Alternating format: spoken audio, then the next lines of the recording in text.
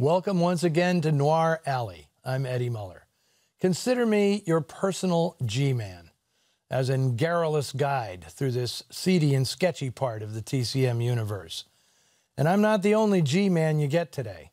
Our feature presentation is full of them, including one tough nut familiar to loyal Noir Alley viewers.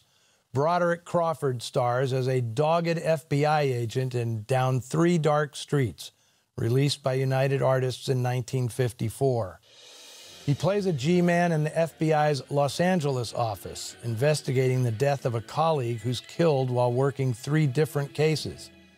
Crawford picks up the trail in each of them, hoping not only to close the cases, but find the murderer in the process.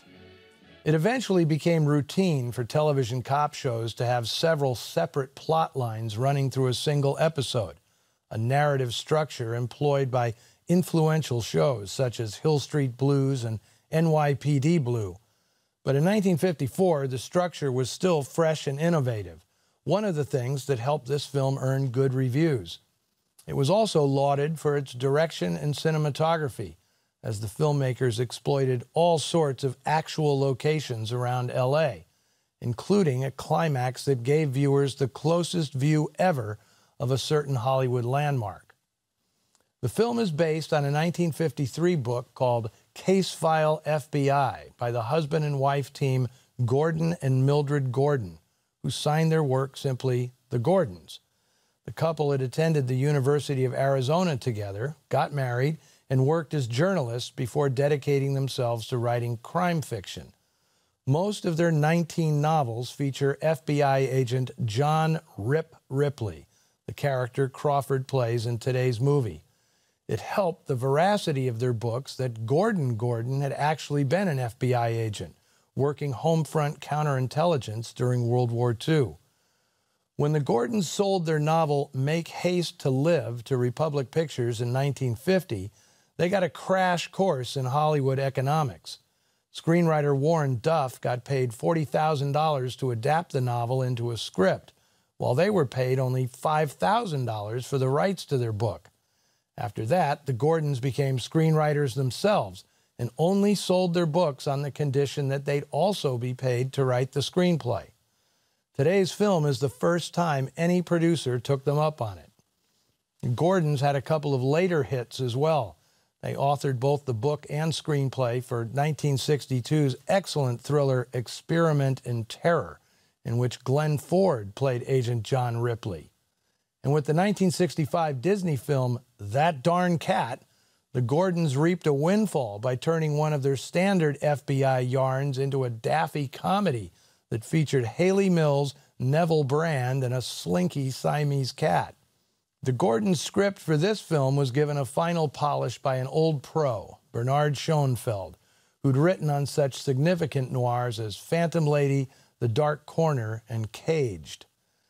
Case File FBI was renamed Down Three Dark Streets after FBI Director J. Edgar Hoover, who'd seen a copy of the script, refused to provide his support, claiming its attention to detail was providing blueprints to criminals.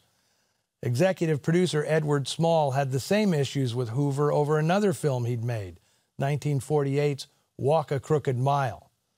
Unfortunately, the run-in with Hoover did not prevent the filmmakers from attaching the standard anthemic intro about the majesty of the FBI, a cinematic genuflection that only ended when Hoover died in 1972. This one is intoned by William Woodson, who sounds exactly like Reed Hadley and Art Gilmore, the other go-to guys for this sort of thing. Coincidentally, Broderick Crawford would portray the FBI boss in the 1977 film The Private Files of J. Edgar Hoover. Eddie Small was not the actual maker of this film. It's the work of a production company called Levy Gardner Lavin, 3 guys who'd met during the war. They served in the 1st Motion Picture Unit of the Army Air Forces, which was made up entirely of movie professionals. That's where Jules Levy, Arthur Gardner, and Arnold Lavin learned their craft, making training films. Post-war, the pals reunited to produce low-budget independent movies. Their first 3 were all 50s variations on 40s noir, Without Warning, a 1952 example of what would later be known as a slasher film. Vice Squad, a 1953 police procedural starring Edward G. Robinson, and today's movie, made in 1954. All three are enhanced by the cinematography of the great Joe Byrock, one of the most prolific and versatile DPs in movie history. Co-starring Ruth Roman, Martha Heyer, and Marisa Pavan, here's an intriguing trio of crime cases delivered in one neat package, down 3 dark streets.